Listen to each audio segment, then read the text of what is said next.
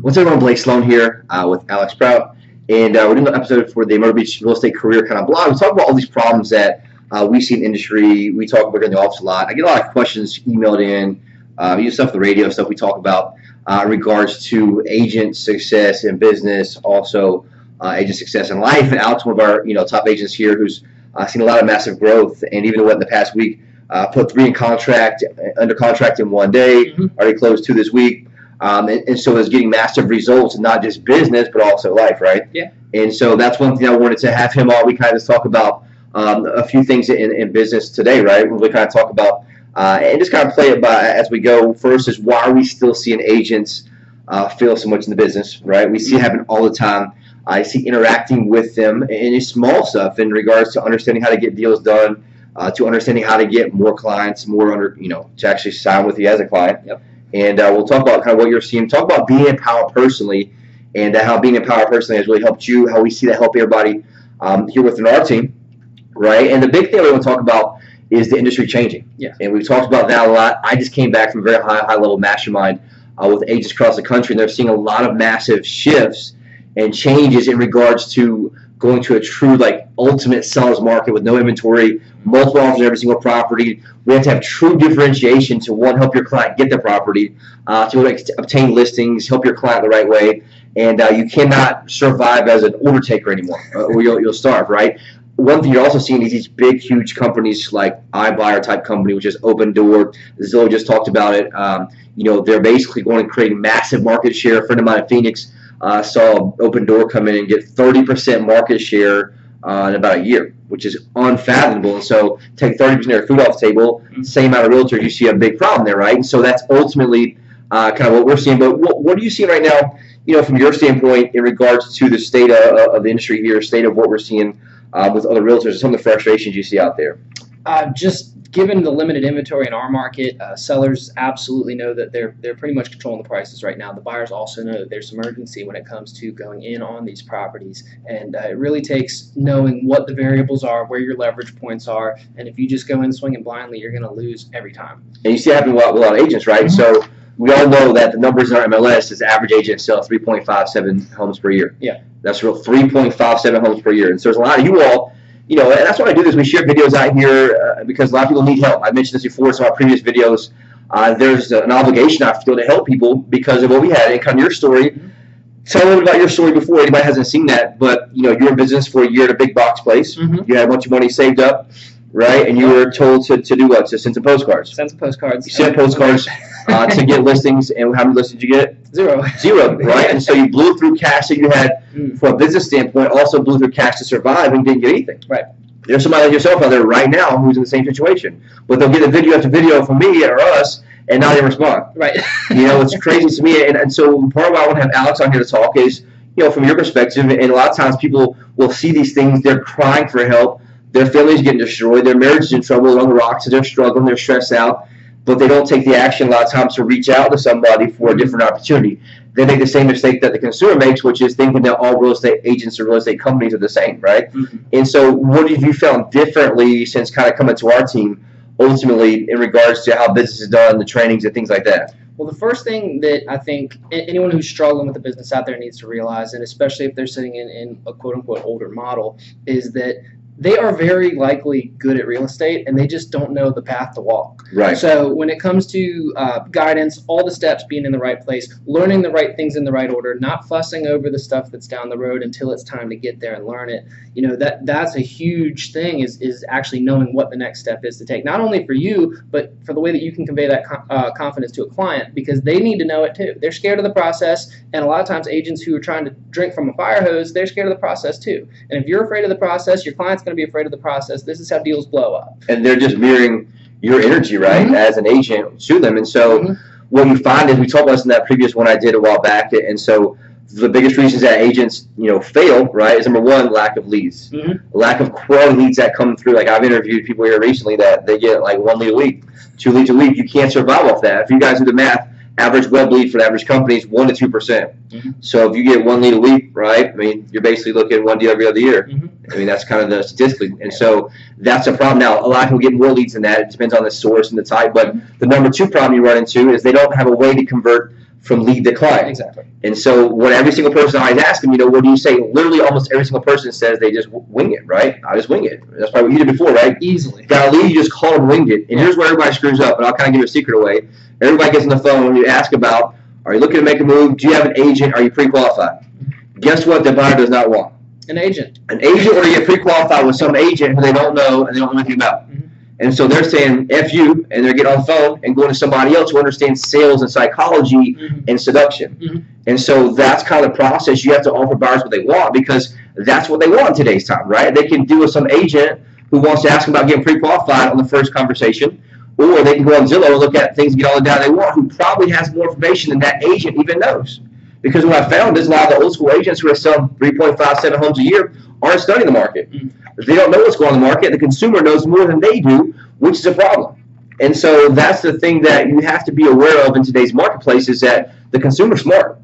They need an expert who needs somebody like you or us who can help them make use of that data and make good decisions on that, right? AKA advise them. But the problem is if you don't have any value propositions to have them meet with you or be able to work with you, guess what? You're screwed, right? Dead in the water. And the last part you see they run into, well, the last two is that they don't have a clear value proposition to get them to use them as a client, aka a buyer agency agreement, or, for example, a listing agreement as an agent, right? And so that's what you run into. I always ask them, hey, why should I use you versus anyone else? No one has ever had a clear reason of why. I'm the best. I've been here for 20 years, whatever it is. Nothing the consumer cares about, and nothing that's tangible. And so we have step-by-step presentations that articulate value so they, one, understand what we do, see the value of what we do, and then obviously they're going to listen and value our advice. So when you are in a multiple offer situation, they know that you know what you're talking about, and they're going to actually listen to your advice, not make an offer $20,000 below asking price, right? Yeah.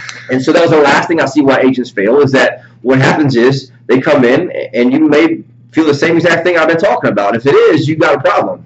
You need to reach out, right? Ultimately, in that regard, the last part is they don't have a way or the ability to advise their client from the truth, right? They're telling their client what they want to hear and not what they need to hear. Right. And we focus on telling our client that. We tell them, we first meet them, hey, look, we're going to tell you what you need to hear, not what you want to hear.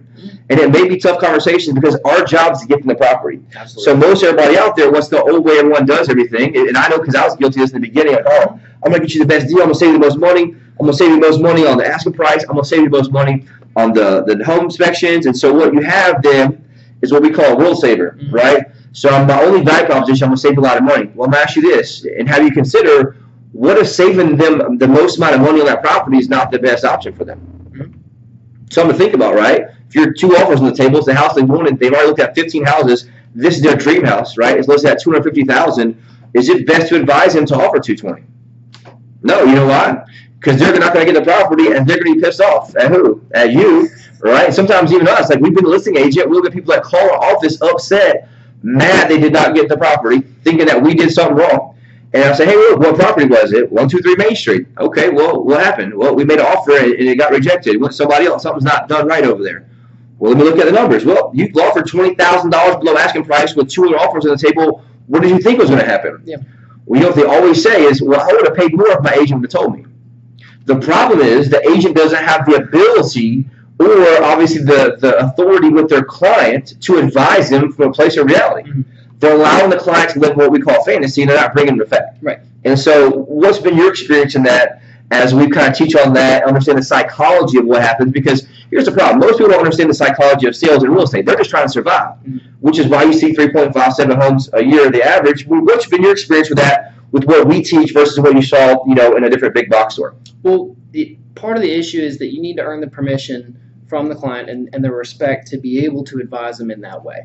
Obviously everyone would love to come in on a property $20,000, $30,000 less and win, but that's just not the reality of the market. But the best thing that you can do for your client, and not even from a sales perspective, but just from what it is, our job as advisors is to remember they want a home. They're here because they want to buy a home. That's the end result, and anything in between, it has to be geared toward going to that end result. And if it's their dream home and you're just saying yes and saying, hey, $20,000, $30,000 under, just because you want to be the nice guy, it's not about bullying anyone. It's about saying, listen, this is your dream home. My job is to get you into that home. Here's what's realistically going to get you there. Yeah, and that's what I was getting at, is that it's not that everybody wants to already. It's about having the ability to tell them the truth. The agent knows deep down, like, hey, look, you're probably not getting the property, but they don't have any other value to offer. Right. Or to lose them as a client, because that's the only value. So what you have to have is stacking value on top of each other, back to back to back, so that now there's all these things that we do as an advisor, as an expert to help them. We do more than just write the offer up, right? We help them do a million different things in the process, but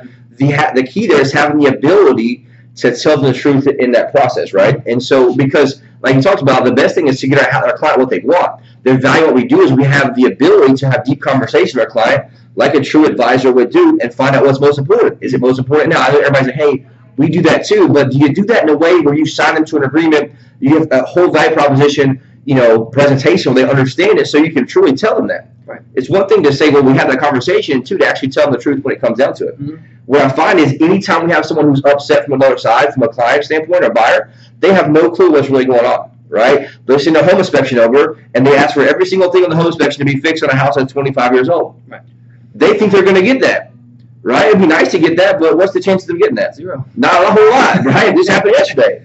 And one of our listing agents like, man, what is going on here? I'm like, look, the agent probably knows that a little bit, or does not have the understanding to be able to help advise the client. Say, look, here's the deal. This home inspection, this is what we're going to probably ask for. This is probably best. This is not a big deal.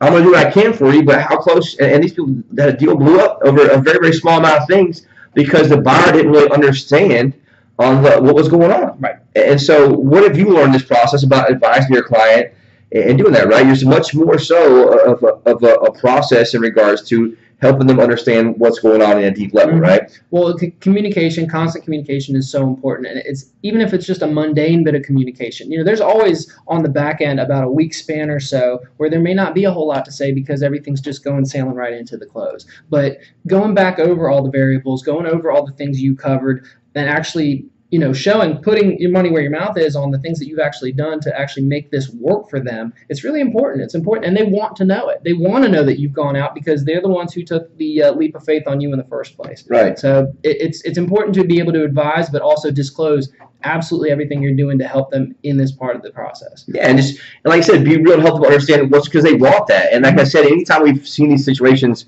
where a buyer from somebody else, a different agent, calls like, hey, what's going on? We explain. Here's what's going on. The seller has this house. They're probably not going to fix every little thing. Like, oh, man, well, we've known that in the beginning it would have been different. Mm-hmm. And so part of that is having that ability to help guide the client the right way. Mm-hmm. But it all starts in the beginning at differentiation, right? Do you have a clear value proposition? Do you have a clear understanding of where you want to take the client to help them? Because here's the deal. We all hate to be sold, but we like to be seduced. All of us, myself, right? You, everybody watching even now. So our goal is to help, seduce them the process. Guess what? Give buyers what they want, which is to look at houses, advise them, let them look and feel what they want to, basically to enjoy the process and the experience. And then on top of that, advise them from the rest of that process as well. Mm-hmm. And so that's kind of the key part in that. What are kind of mistakes or things that you see that cause people to fail in today's market, especially now? One of the bigger failure points that happens with a lot of agents is just not going in heavy from the beginning and understanding that you need to tell everyone step by step what's about to happen. Because if you fail to do that from meeting one, from the time that it's time to, let's say, sign a buyer's agreement and show properties, and you don't talk about what your next steps are, what you're going to be doing for them, they're not listening to you. They're wondering what's coming up next. So pre-frame the entire process and just disclose it all in the upfront. That's the biggest point of failure right there, and that's part of the frustration that folks have with their agents when they do decide to jump ship is, they didn't tell us what was going to happen next. They didn't get back to us when we needed them to. They didn't get us the properties we wanted. They were showing us stuff they wanted. And it's a common failure point is not listening to them and then also not explaining to them, here's how what you need is going to fit into how this process works. Right. And that's one thing that I've found, except for a few small companies out there, what I find is most agents out there feel alone. They're just swimming in this abyss, right, trying to survive. You may be feeling this way right now, is that you're just trying to survive and you feel alone and you're not sure what to do and you're stressed out and you're not sure where that next deal is going to come from or where that next lead is going to come from. And so what happens is you find that these people are struggling and there's so few lack of leads and opportunities, you're constantly trying to fit a square peg into a round hole. Mm-hmm. And you're trying to shoot, three-pointers all the time, and you're trying to throw Hail Marys all the time, and it becomes what?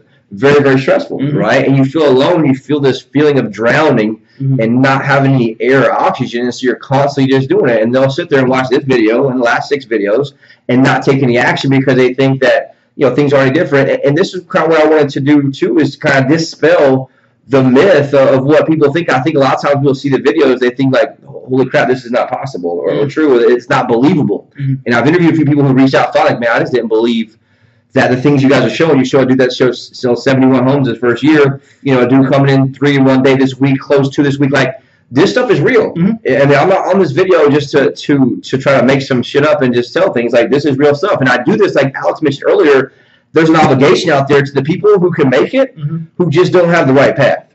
And I think that's kind of the key of why I want to do this. But, you know, what do you feel, and what's your experience been for somebody out there who may be super doubtful or not really sure kind of what this is all about? Like, what's your experience like with lead flow? Do you get too many leads, not enough? I mean, honestly, in that I have too many leads. There's really no other way to say it. I have too many. It's a massive overflow of leads in that regard.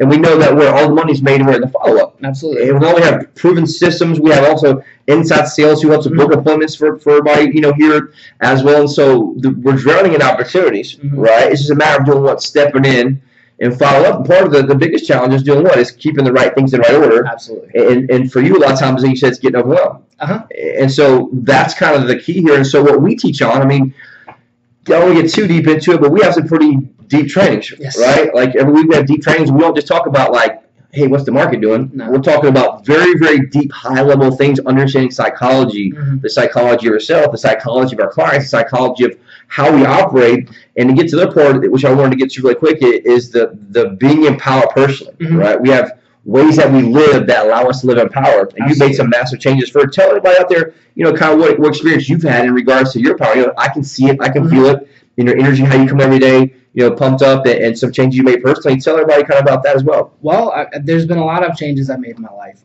You know, I've gone from being in this industry to out of this industry to back into it. That was one of the first decisions I made. But upon coming back, it was a decision to be all in with everything. And I honestly, I said it out loud to myself, I'm going to be all in when I come back. I had no idea all the things that were in place that you know, from even a personal standpoint, you know, my health, my education, the way I feel about things, the way I perceive not just business, but even the people that walk around me now, it all comes from this sourced place where we're developing this every single week. Right. It's kind of hard to quantify it, honestly. You know, and it's, you know, I came out of a great career where I was running multiple restaurants. I came out of a marriage, and it was a time in my life where I decided I'm 30 years old. I'm going to take every bit of power back to do the things that I know I was meant to do. Right. And that's what I'm executing on as we speak. And you came here after those, right? And it jumped massively into a place of power. And so that's kind of what our goal does and what we do here with that is to get in a place of power. And we focus on that every single week, and we track that. We set goals. I mean, you got some pretty cool goals that come up. Yeah. And so we're talking about that, but we focus on all 4 areas of life, right? How we operate in our body. And it's one of the things that, you know, we lead that way. And you made a big decision without anybody, kind of on your own. Like, hey, look, I'm going to quit drinking, right? And that way, it's like, hey, I've been doing that, and you feel like a new person in that regard. And that's just something. So what? You can be the best you can be. And that's not something that when any of us push up. That's just what you saw. Your voice inside told you. That's right. And that's this next thing, spirituality. You know, how do we come across and feel from a spiritual aspect? And the other part is our relationships, right? How do we feel in our relationships with our family, those around us? Because as they're on fire, right, your business is going to be on fire too. And so from a business standpoint, having clear, tangible targets is what leads people forward in that realm, right? You have something clear to hunt, something that you can see. I guarantee you 99% of people out there watching this don't have specific clear targets out there. What do you hunt today? What's your exact goal today? How do you measure that goal today? How do you measure that goal this week? How do you measure that goal into basically the 30-day target, 60-day target, and your 9-day target, right? Most people say, I'm setting annual goals. They get to the annual goal. What happens? They may or may not hit it very, very close. Well, I kind of hit it, but I didn't really hit it. But I blew my marriage up, just hit my real estate goal, right? We know because I did it. I was that guy. I sacrificed a lot. Sacrificed my relationships before. I sacrificed my body. There's a point I was 15, 20 pounds, you know, heavier. I was in the airport last Friday coming back from the mastermind. A guy who owns a gym was on the flight with us. He's like, man, you know, I've seen stuff on Facebook. He's like, man, you were a lot heavier there a while back. I'm like, yeah, you know, a few years ago I was. I made a big sacrifice trying to build a business. I sacrificed my health, a lot of those parts, which many of you all do. You know why? Because I did it because I saw other people doing it, and it wasn't worth it. And I'll have you consider right now that it may not be worth it the way you're doing it now. And there's a better way in that regard, right? In regards to how those things come across and we set goals so you can be a four-dimensional man, right? I don't want to just have a lot of money or have money. I want to be a four-dimensional and be an awesome man and an awesome husband and father, or whatever it may be, or mother, obviously, and wife, and it allows us to make sure that and have a relationship with my God and also my purpose. And as those four things come together, now you have a level of fire that's untouchable before. And also you have one thing that most people miss, which is fulfillment. And so you all know if you can chase transactions for a while, and it's okay when you don't have any money, but once you get some money, then guess what? Now you're like feeling empty. And so I know that because I've been there. And so the ability to have that fulfillment coming back is something that, you know, makes a big deal as well. And so that's what we see now. That's what we're big on. And so anybody out there that may be thinking about that or not experiencing this type of thing, you know, I encourage you to reach out, right? Reach out to us and say, here's what's going on. And most of it, like, you don't got to come work for us. One of it's just I want to be able to help serve and see how can we help you in that regard, right? Maybe it be a conversation like a mastermind, like, hey, look, here's what's going on, here's this business, we can work together in business better, because here's the thing, a lot of you all, they don't like me, they don't even know me. I hear that a lot too. I mean, so I hear stories about me I've never even heard before that aren't even close to being true. And so that's why I want to reach out and say, how do we share what's going on? How do we share what I spent $100,000 learning these things, a lot of pain over the years, and how do we kind of share and have that culture, that mentorship there? And so bottom line is we got it pretty figured out, right? In that regard, a plethora, absolute huge plethora of leads, too many leads at this point, a proven system that's convert them from a lead to appointment to face-to-face appointment, right? And then appointment to client, and the client to actually close. Yes. Because there's so many points, like he mentioned earlier down the path, that you can mess up and lose a client and not even know it. And not to mention the back end, which is where the holy grail is, which is referrals, right? The average client you have should be worth 24 times the value. So let's say average sale price $200,000, that's $6,000 in commission. That client should be worth about $160,000 on the back end if you do it right. But that's things that everybody misses that don't understand because they're so busy chasing the next transaction. And so we have the systems built in the back end to help do that in that regard. And so that's just something kind of share too. The last thing we'll kind of come into the next one is we really see the industry changing. I mean, we've talked about this in big detail. The reason I'm in these mastermind groups with top agents across the country, which I pay a lot of money to be in, I find that we can gauge what's going on here by about 6 to 8 months. So we're 6 to 8 months behind what happens in California, parts of Arizona, parts of Florida. It allows me to adjust ahead of time to kind of get a competitive advantage. What I found is, obviously, there are much more seller markets than we are. So right now, I think about 5.4 months of inventory on the market for single-family homes. They're in place about 4 months, sometimes 3.8 months, and so it's very, very, very crazy, right? They're getting 3 and 4 or 5, sometimes 10 offers on a property. You got to know what you're doing, and you're seeing agents that are starving who have been in business for years and survived okay, but you don't have the hardcore sales ability, hardcore psychology to understand how to navigate through that the right way. And so that's kind of how we help give our clients, and we're already positioning for that now. What I'm going to have you consider also is the middle is going to be gone. You're going to see a lot of times the people who are just kind of getting by with the 5, 6, 7 houses a year are not going to be there long term. Another thing that's a big concern right now is these big, house buyers out there that are big companies, aka open door, iBuyer type companies. Like we mentioned, you've probably seen Zillow announce that they're entering to the house buying world too, and they're crushing it. Like I mentioned, they actually in Phoenix gobbled up 30% market share in a year. 30%. So imagine somebody coming and compare like that, 30% instantly. And it's working. They're buying houses at full price, right? There's some fees and stuff in there, and they'll go back and resell them, and they're cutting pretty much a lot of the agents out. And so the time to prepare for that is when? Now, right now. And so that's what we're working on here, that next level thing, not just selling some houses. And so these are things that we want to talk about as a group, that we have to mastermind here and say, how do we set ourselves apart? How do we do that? We're looking for A players, who do that, and we'll play the game at a high level. If you just want to be okay selling 3.57 homes again, we're probably not a fit. But if you're in a place right now of pain and you've been watching this and have not reached out yet, and you say, what, I think I'm meant for something more than where I'm at right now, reach out. I mean, would you agree with this is not just Blake trying to sell, but this is something from a heart here. What would you say to somebody who's skeptical as anything? They've heard their friend who sells 3 houses a year talk, crap about what Blake or Sloan Realty Group does or whatever in this. I mean, and they have not reached out yet. What would you say to somebody like that? I've been on your side of it, both you did, that's right. and out of the industry. They would talk about me in their meetings. Yeah, in our meetings every Tuesday there was something about that. But that's neither here nor there. Right. I've been on the side of it where things were the old ways, when it was, hey, you got your license, you hold the keys to contracts, and that's all you need to know. Well, that's not all you need to know.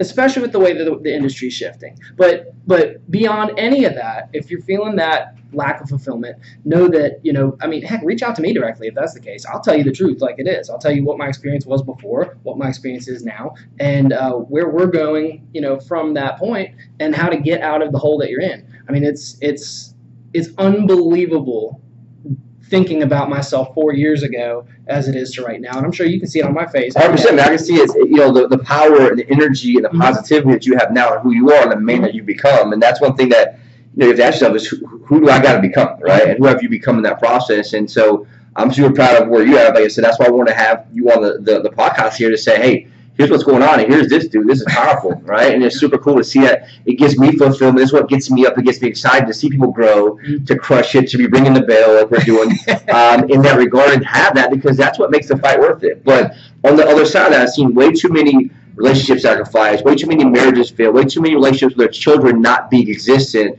because of this business.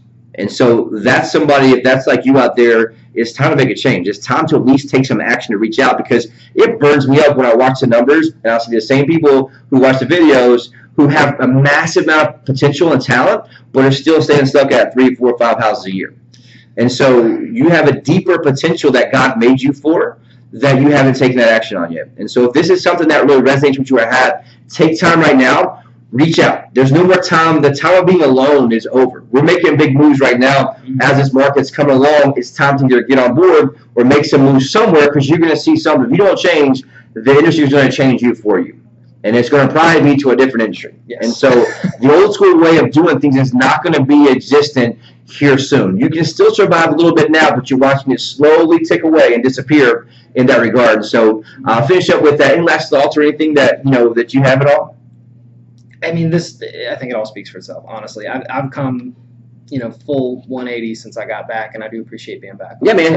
Just to have a week like this week is what it's all about. It messaged me at night to put a third one in contract today, which is huge. So that's one of the things that we want people who are hungry, who, like you mentioned, he nailed it. The entire part of this, there's people out there like you right now who have a huge potential that God made you to be something bigger than you are right now. You're in a path where you can succeed if you can get onto the right path with the right guidance. But right now you're trying to drive across the United States without a map, and it's not going to happen anytime soon. And so we're here to be your GPS, to guide you, to teach you, to help you, because we've done it. And so any questions you have, feel free to reach out email-wise. Share with somebody who you think may need it. They're going to give us feedback, a lot of times in what you think in that regard. Ultimately, or reach out. You always go to joinblakesloan.com to see an awesome kind of basically a case study of people, what they've done, what's happening. But the fact is, you can't ignore the facts and results anymore, right? People selling 70+ homes their first year in real estate. People crushing it right now with you. We just shot a video last week. Girl sold $3 million in her first quarter of this year, right? And started real estate in August, September last year. And so this stuff is real, okay? And so the facts do not deny it, right? But a lot of times things here say may at least reach out and get a conversation opinion on it. So hope this helps. We'll shoot some more of these. Love you guys, and we'll see you in the next episode.